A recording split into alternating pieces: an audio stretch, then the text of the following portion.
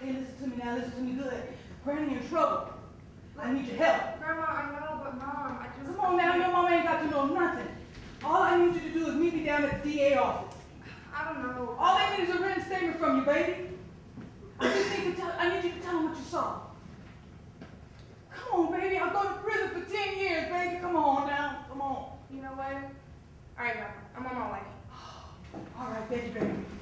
This is Detective Barbara, baby. And I called this press conference to address the robbery that took place on 8th Avenue and Liberation Way. The robbery left the gunman, Trent Solis, dead. And 2 of my officers wounded, and ain't nobody got time for that. Now, Troy Solis is at custody, and currently we are looking for the mastermind and self-proclaimed God, Tremaine Solis. And guess what? We have good news. I have a witness that can attest to the fact that Troy, Trent, and Tremaine was at the scene of the crime.